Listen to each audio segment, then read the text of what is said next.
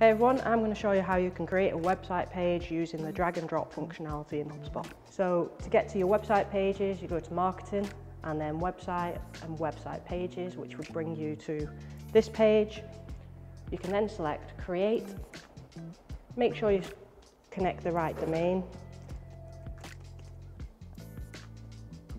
It will then bring you to this. You can select a style, but to show you this, I'm just going to create a blank one. And then down the left-hand side, you will see all the options you've got for the drag and drop.